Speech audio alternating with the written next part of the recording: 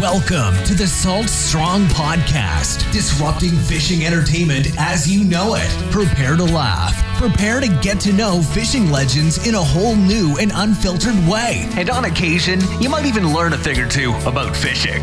Here's your host, Joe Simons. Like diamonds. The truth about meditation. Hey everybody, Joe Simons, Like Diamonds, back again, Salt Strong Unchurched, talking about something that has absolutely changed my life for the better. It has decreased my anxiety. It has given me some amazing visions. And I've had some great conversations, honestly, with God and Jesus through meditation. I've struggled with it. I certainly didn't understand it at first, and I'm still just kind of struggle sometimes. I get restless. It's tough just to sit still for a long amount of time in peace and quiet for me because my mind starts racing. But when I do get it, like when I really take the time and just say, all right, I'm gonna keep doing this until it kind of happens or works. Meditation has been incredibly powerful. Let's talk about first what it's not. I mean, meditation, it can mean a lot of things, a lot of different people. And I've seen some just super religious, like Christian people say, oh, meditation and yoga, all this stuff is worshiping Buddha. Sure, it could be if that's your intention for it. But I mean, also Jesus meditated. Their meditation has been used throughout centuries, and it obviously is a form of prayer as well, meditation. I mean, it's discussed in the Bible. It doesn't just have to be what some people just think of, someone sitting there on a yoga mat meditating and praying to Buddha. Obviously, that's a whole different form of this. One of the books that completely changed everything for me with meditation was called The Surrender Experiment. Michael Singer, the guy's, it's one of the most fascinating stories. It sounds like it's made up if you read it. It's this guy who was essentially a hippie that no one thought probably would have done much, refused to wear shoes. I mean, literally still, even when he was running a billion-dollar company, the guy didn't wear shoes. He was just a long-haired professor and really kind of struggling through life. And someone had told him about meditation, and he just started meditating. And what he was doing prior to that is what most of us do, is we kind of let personal fears and desires, we talked about this before in the past, running or proving or hiding, you're either letting some type of fear or a desire kind of dictate your life and really dictate, are you happy or not? And he was not really happy and was not really fulfilled. And someone had told him about meditation. He says, I'm basically going to give this a shot. And he started just meditating and going to quiet places on little streams and ponds and lakes and out in the wilderness, and just started meditating like any good old hippie would do. And lo and behold, he started just feeling happier, even though nothing had really changed in his life. But he finally just said, you know what? I'm not going to let my personal fears and personal desires and my personal preferences dictate if I'm happy or not. I'm going to let go. And in his book, he just called it Life, the Universe. It was not, it was a religious book or spiritual book, I'll say, not religious. It was not religious, where he never actually said, hey, I'm this denomination or anything else. And he might not be anything. It doesn't really matter to me. But you can still get something out of it depending on what you believe in. And he just said, I'm going to let life /God /the universe call the shots for me, and just trust and have faith. It really all came down to faith is really what it comes down to. So you could clearly have put the word God in there instead of universe or life or Jesus, and the whole book could have been a Christian book. But it was very just non-denominational, non-anything. It was just, hey, here's what I'm going to do. I'm going to start meditating and praying and just letting life lead its path. And I'm going to follow and listen and take action. You still got to take action to make things happen.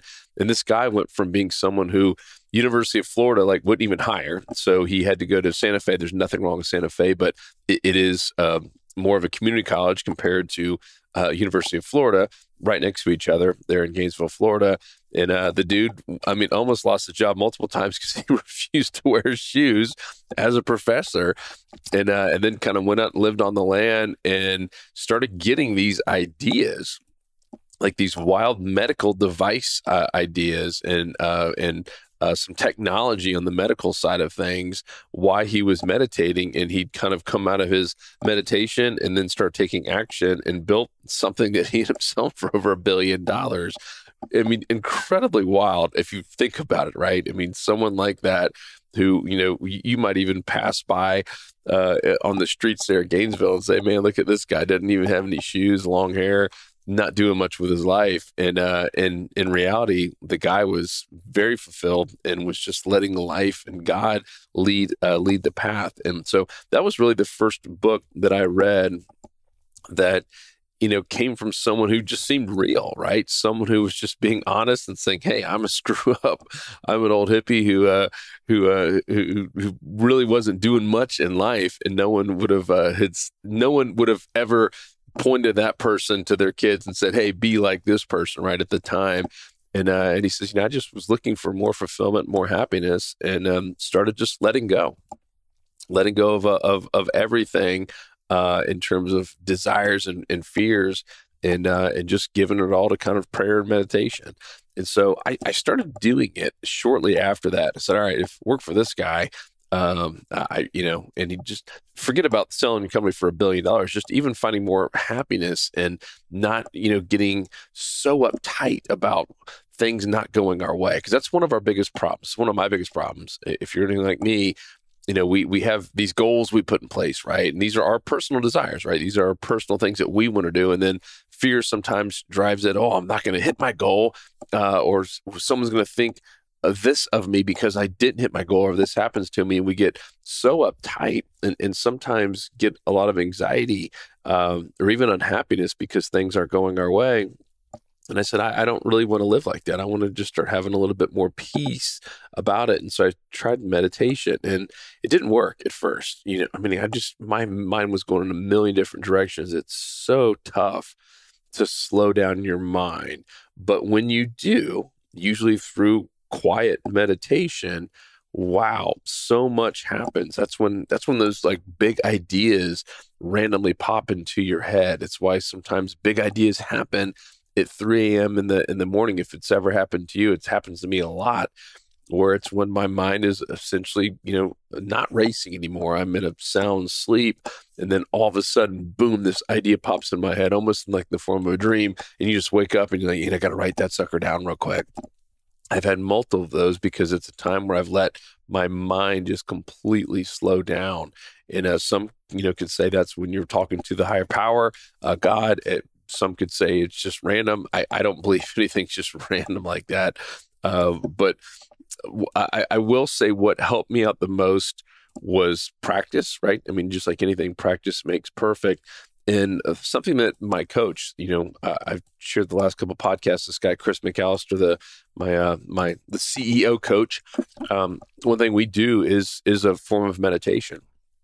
And he's got me going to like a safe place. So when we spend some time thinking about, you don't have to be a safe place, but a place that just is no fears. There's no desires there. It's just a place that's safe for me. It's going to be different for everyone. For me, I love going out by dock. I have a couple of different kind of places I go. Where even here, I'm in a room here, a little podcast room.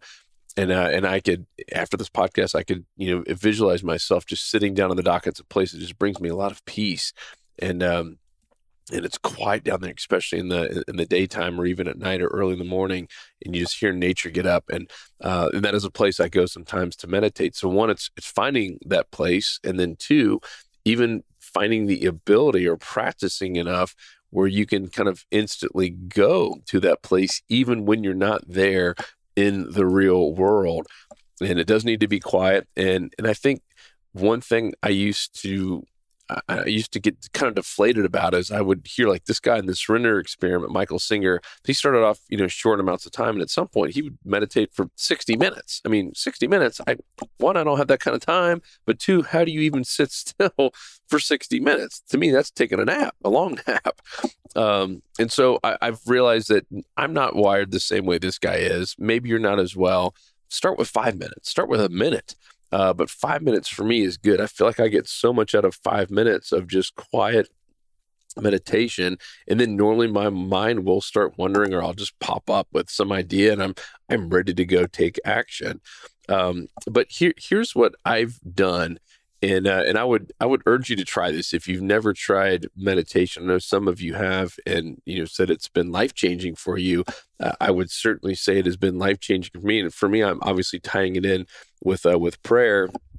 But find a quiet place, a place where you're not going to have a ton of distractions. It can't. I love being outside personally. I felt like some of my better experiences are outside, where there's at least some nature around, not hearing trucks and trains and honking cars going by, but just somewhere outside in the nature, wilderness, forest, whatever it is, or by a lake, and just close your eyes and do the same kind of breathing that I've talked about in terms of calming your body when anxiety hits and when fear seems to be taking over.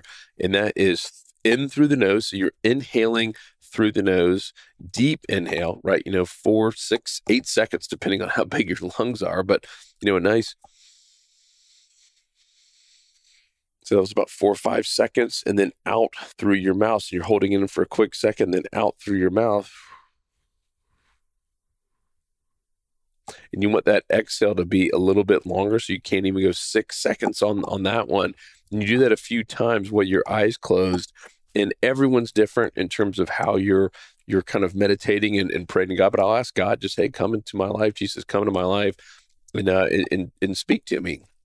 Sometimes nothing happens, honestly, but even though I'm asking and nothing might be happening, there's usually something happening behind the scenes. Sometimes I'll even visualize literally Jesus coming in to the scene with me wherever I happen to be. And I've had some really cool experiences doing that, where I've had legit conversations that were 100% in my head, but still seem incredibly real and incredibly special. And I'll just do that. And sometimes you feel like you're going into like not a sleep, but like a trance. And sometimes, you're completely there, and you're very aware of your surroundings. It's always been different. But I will say, and some of you might be saying, man, this seems goofy as can be. I certainly did, especially when I read this book. I was like, man, this guy is whack. I am not doing this stuff. But every time I've tried it, and every time I've made it part of kind of a ritual in my weeks get better. I'm telling you, it is wild.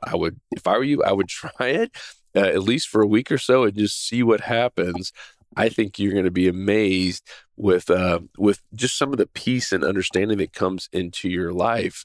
I mean, a lot of that anxiety goes away, the fears go away. And over time, especially if you do kind of stop letting your personal fears and desires dictate your life, which usually happens when we're just running and gunning and can't stop and feel like we've got no time, we're always in a rush. That's not fun, right? I don't think that God created us for that to be part of our lives, where, yeah, that's going to happen in some cases, right? But our daily life should not always be high stress, run and gun, right? That's not fun. That's not even healthy. And so if we think about it that way, is all right. If your life's like that, if you're just 100% always wired and running and gunning, and life's only good if I'm just doing a billion things per day, and I don't even have time to check my emails or check my mail or open up boxes because I'm so stinking busy, slow down. Take a breather. Meditate for a while. And here's the sad part. The majority of society is like that. The majority of society is not happy, right? They're not fulfilled, right? So let's talk about that, right? We got the majority of society who's too busy, right? We always have to have all these different apps and big counters, and our counter has to be full, and we're just so busy doing this. And it's like a pride thing where we're, especially here in America, where we're showing off to everyone, here's how much stuff I've done, and here's all the stuff I got done today. I didn't have time to eat lunch. Like, that's like a badge of honor, right? We get so much stuff going on, and yet we're so burnt out and so stressed and don't even have time for ourselves or our family members. We're neglecting all this stuff because we're just so busy. That's not how God intended our lives to be. That does not make him happy for us, right? He's not sitting down saying, "Attaboy, Joe, man, you didn't have time to even say hi to your wife today, your kids. You were so busy putting out fires and doing all these cool things in your busy calendar." I'm telling you, take some time out. And like I said, the irony is the people who are so busy just say, "Oh man, I don't have time to meditate even for 5 minutes. My life's just too busy. I don't have time for that stuff." Make some time for it. You watch what happens in your life. Watch the new opportunities that come into your life. Watch some of the fear and all that anxiety from all that stuff that you think you have to get done start going away. And what happened in this book and what's happened with me, when you do take the time to meditate, you start realizing pretty quickly, it almost like boils up to the top. Here's the things that are really important that day, right? There's the book called The One Thing. By Gary Keller, the guy Keller Williams. He says, what's the one thing that you can do today, this week, this month, this year? The one thing that's so important and is such a big rock that if you knock that one thing out, everything else becomes irrelevant or even non-essential, right? And many times we get so focused on these little small things and we forget the big thing. And that big thing is the one thing, if we just focused on doing that, then everything else would be irrelevant or even non-essential, like stuff we could just literally just ignore. And usually when I do this meditation, those big rocks, those important things start coming up to the top, and I can get rid of all the small stuff, all the little noise, all this stuff that does create a lot of anxiety and stress. I just get rid of it. And I can tell you, and my wife can tell you, even though my life should be the opposite, right? With now more employees than ever and a fast growing business and, a lot of stuff going on with 3 young kids and a wife with busy schedules. I should be more stressed, but I have been more relaxed than ever before in my life. And a lot of it goes back to this meditation, which has enabled me to have some really amazing conversations with myself, with God, with Jesus, and ultimately figuring out what's really important in life. What is going to be that needle mover? What is going to be that big rock that makes all this other noise irrelevant? And I just stopped caring about some of the small stuff. And a lot of that small stuff was driving a lot of my personal fears and even desires that, oh man, I'm going to let people down if I don't reply to every single comment and do all this. And at some point I said, who cares? And guess what? My life got better, not worse, right? People weren't mad at me. It's amazing what happens when you just kind of let go and go with the flow, if you will. Flow equals freedom. I'm going to say that again. The flow equals freedom. That does not mean that you just go with the flow and do nothing. You still have to take action. But meaning go with the flow, go with God's flow. God wants you to be in a flow, right? He did not make us, his children, to just always be out of whack and be stressed out. He wants us to go with the flow. Flow also means faith, right? So we got flow, faith, freedom, right? So you have to have some faith and some trust in God to get into that flow and realize, all right, if I do listen to him, if I have slowed down my life to even have a conversation with God and do some of this meditation prayer, that maybe I will have some of those ideas.